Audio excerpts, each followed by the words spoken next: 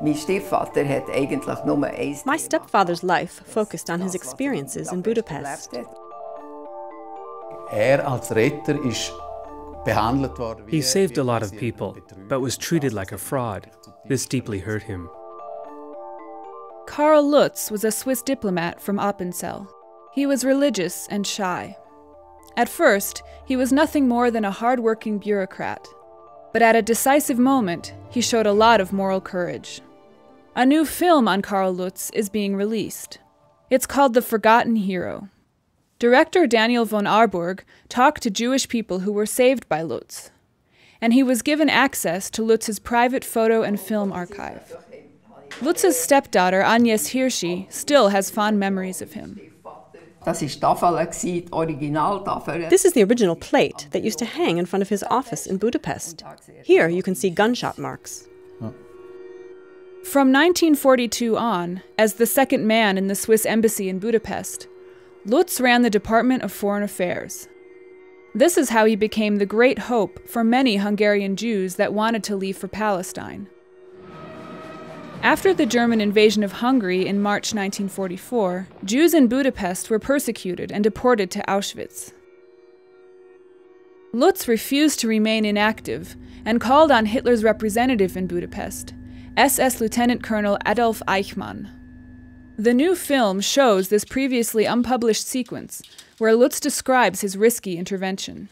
Herr Obersturmbannführer, jetzt sage ich etwas, was Sie überrascht. I said, Lieutenant Colonel, I'm going to tell you something that might surprise you. If you were a Jew, you would also come knocking on my door. He was enraged and said, Gosh, you have some nerve to say something like this to me. I replied that for me there are only people who want to save their lives. There are no Germans, no Jews, and no Swiss. His initiative was successful. From the Führer's main quarters, Lutz was granted a contingent of 8,000 so-called units. He knew straight away that this would never be enough. He solved the dilemma by inventing a system of collective passports for up to 1,000 people and individual protection papers. The Swiss embassy was completely overrun, and an empty showroom at a glass manufacturer was turned into a branch office. It was here that over 100 Jewish helpers worked in shifts to fabricate the protection certificates. Lutz exceeded the number of 8,000 by far, without any guarantees from the Swiss authorities. In this way, Lutz managed to save over 60,000 lives. After the war, his return to Switzerland was a disappointment. He was given another desk job and told that he had overstepped the boundaries.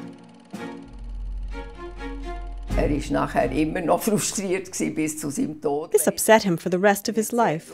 He was hurt, never having received any gratitude from his country. Unlike in Germany, where he received the Federal Cross of Merit.